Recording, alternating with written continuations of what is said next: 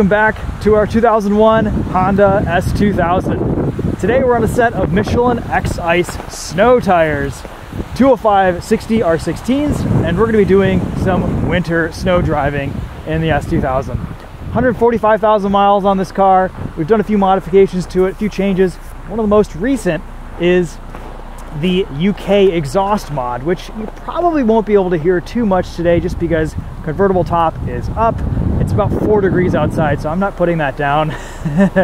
And we'll do a little bit more of an in-depth exhaust review on this car later, but just wanted to mention that since you will hear this a little bit more than you did in the previous videos. Super excited to get this out in the snow. I did just do a test in the BRZ on the Falcon Winter Peak F-Ice 1 tires, so I'm kind of doing a back-to-back comparison between those tires and these X-Ice snows. Pretty much exact same curb weights between the two vehicles, of course very different dynamics. This is a much older car. It was way less happy getting up in the morning in single-digit temperatures. Steering was making a strange noise. The gearbox didn't want to go into first. Now everything's somewhat warmed up, so we'll have some fun in this and see how it does in the snow. I'm going to get this rust-proofed later this week. I'm going to take it to Crown Rust Control, and so it should be good to go with all the salt on the roads. They do have a spray that they can basically de-salt the car. They have this salt remover, so we'll get that done and then make sure this is safe and ready for all the harsh conditions of this Michigan winter. So, first impressions on these X-Ice snows. These tires are, they're very good in the snow. There is a lot of traction here. It's almost like there isn't anything under you. We've got hard-packed ice and just a little bit of ground clearance. So that's the biggest limiting factor compared to the BRZ. It's just ground clearance in this S2000 is things pretty low. I think overall, these tires have better snow traction than the Falcons, but they're also considerably more expensive. And the Falcons do seem to have superior wet and dry weather handling. But these X-Ice snows, they shine in the snow. We have about 2,800 pound curb weight here with the S2000, a slightly rearward biased weight distribution, which is kind of fun. A limited slip differential, which isn't as aggressive as it is in the BRZ. Even the handbrake works.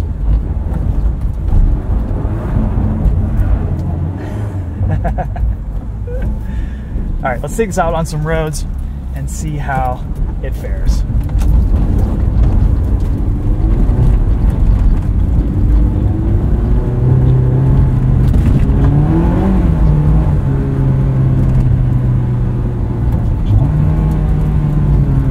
Actually kind of hoping for more cold weather this year so we can take this ice racing.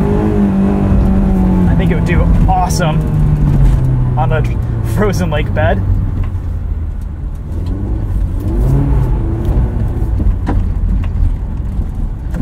Just gotta watch out for these chunks of ice on the road.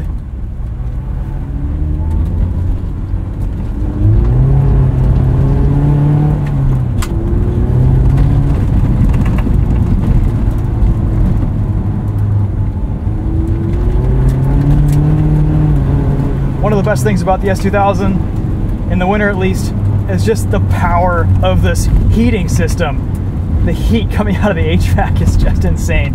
It warms your hands perfectly. You can put it on this through car mode and it'll warm the shifter. It'll just kind of, I'm very comfortable in this car. Once it is warmed up, it just feels great.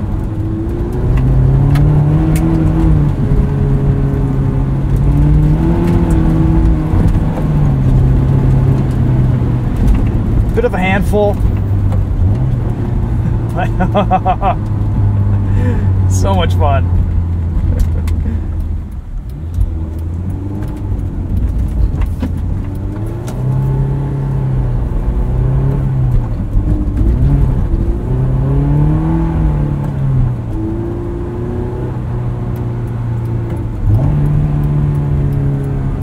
Let's see what braking performance is like.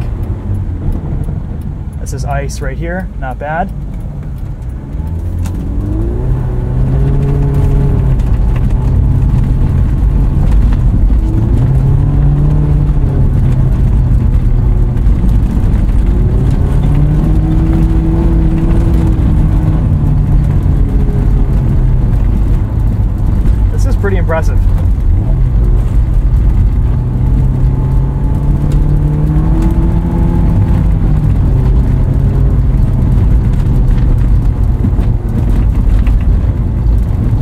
suspension's a little bit firm out here with the low temperatures.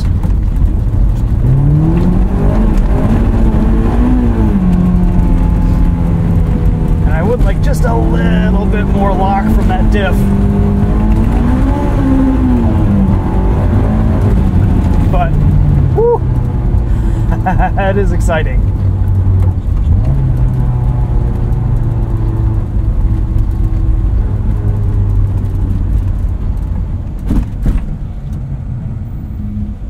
Second gear start.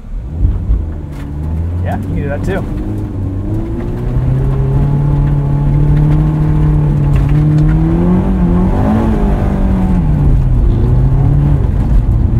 No mud flaps on this S2000, so we get massive rooster tails coming out of the rear end, which is a lot of fun. Here's MRT, the shop that did the exhaust work for the UK mod. Great custom work, awesome exhaust fabrication. They sell a lot of pre-built systems for cars. I've really enjoyed my street touring setup on the BRZ.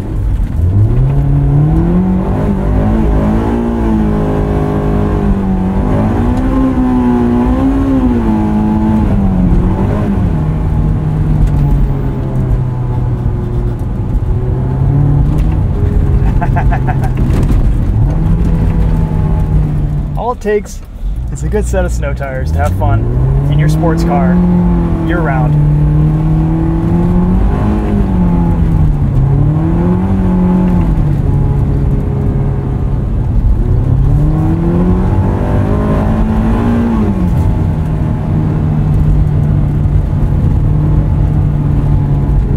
It is twitchy, it is responsive.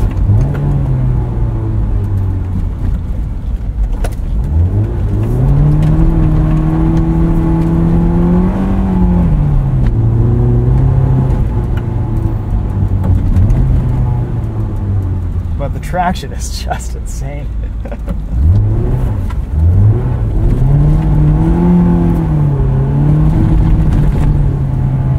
It's a little rally car.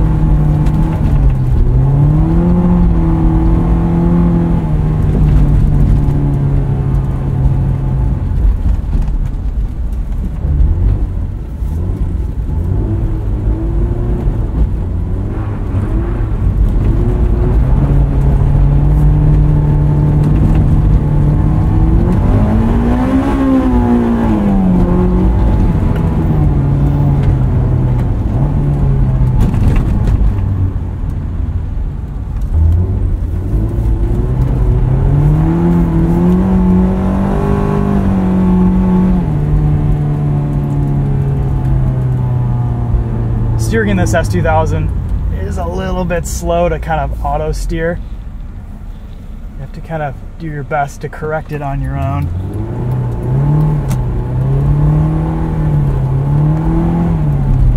That could just be because it's cold.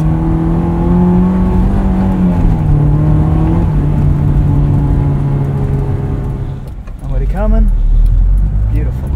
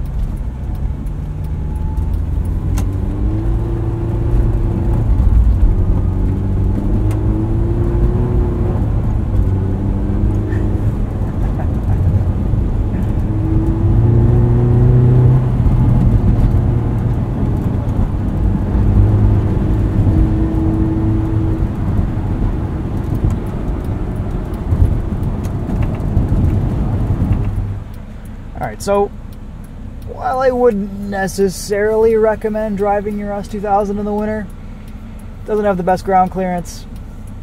Probably not the safest car. Definitely isn't happy on cold starts in the morning. It is a lot of fun. And if you ever have to out of necessity or just out of pure maniacal enjoyment, I would kind of recommend it for entertainment factor.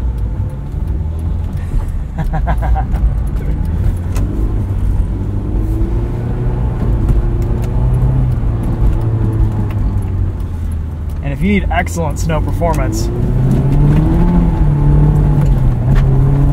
it's pretty hard to beat this X-Ice snow out here.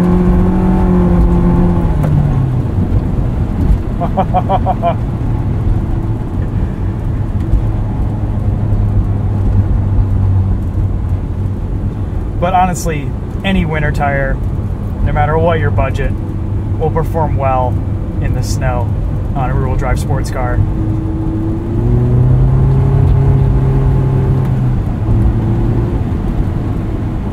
There are definitely some advantages to this Michelin over some of the competitors.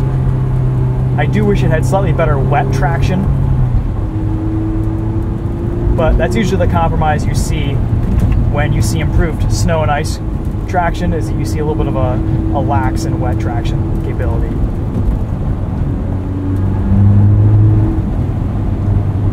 It's a bit of a hill. No one behind us. Let's see how it gets up this.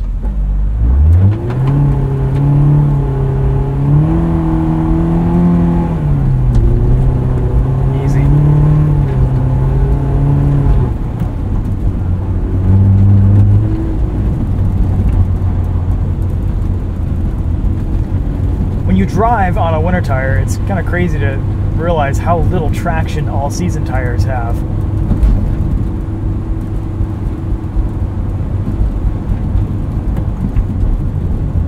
There's something very satisfying about being in your tiny little sports car, passing trucks and SUVs at traffic lights. Let's see if this has been plowed in here.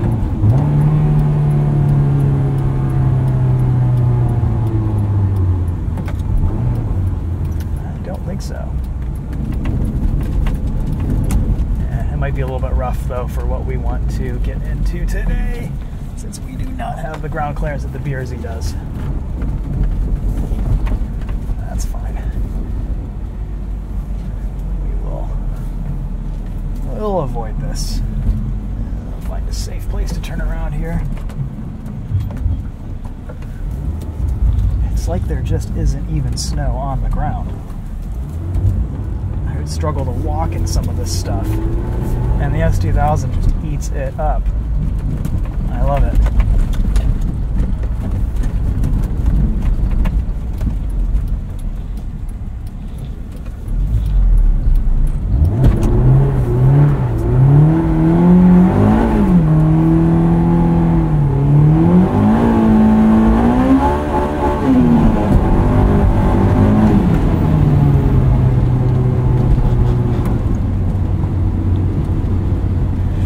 It screams too with that new exhaust mod at least.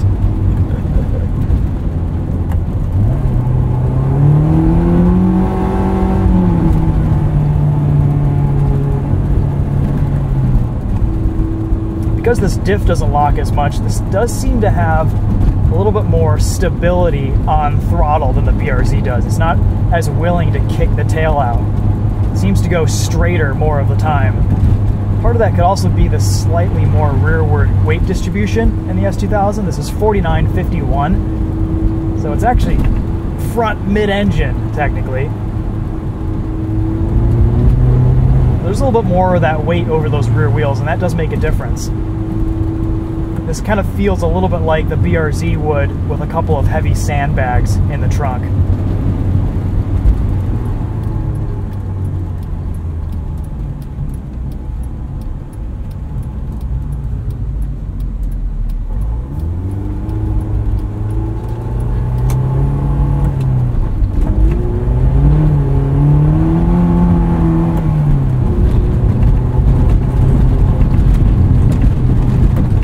How unflappable this car is out here.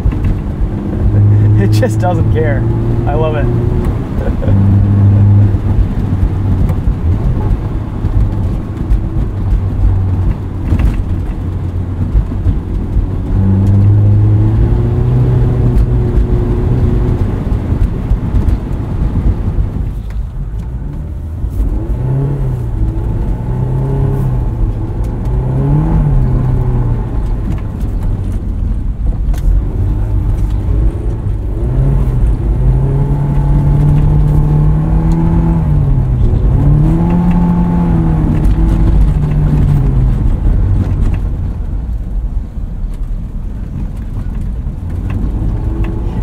Snow is just no problem.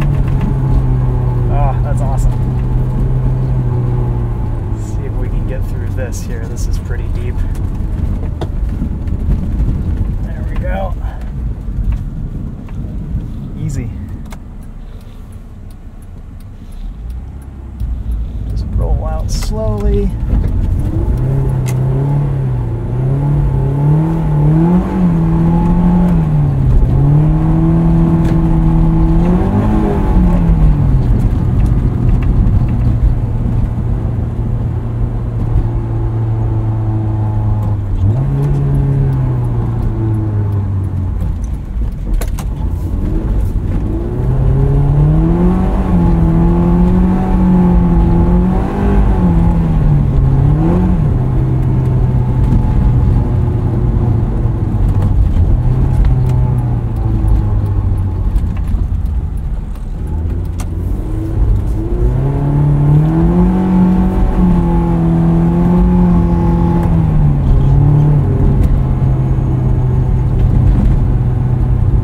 I will say it's a small thing, but it is nice being able to get into this car and not have to turn off traction or stability control or anything. Just get in, let it warm up, go for a rip.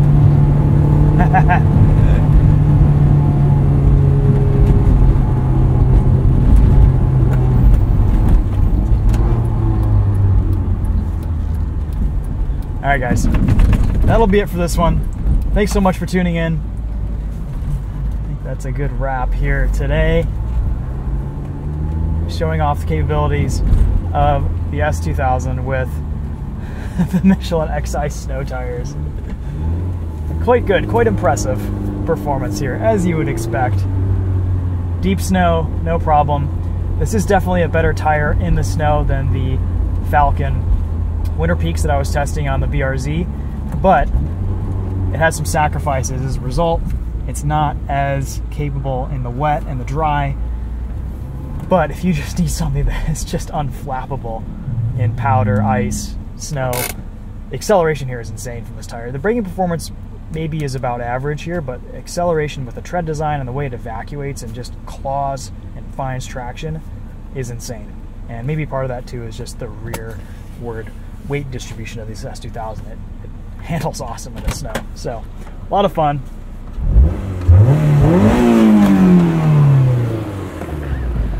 We'll be posting some more winter videos on this car as the season progresses, but wanted to get a cold weather, snowy drive in this earlier on in the season. I'll feel a little bit better about driving this S2000 in the salt and the snow once we get it rust-proofed here next week. Maybe get some mud flaps for it. But other than that, you watch out for your ground clearance and you get some good winter tires. Yes, you can drive your S2000 in the snow, and it is very fun, very satisfying.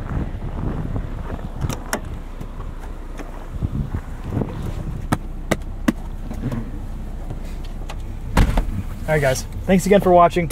We'll see you in the next video. Take care, drive safe out there.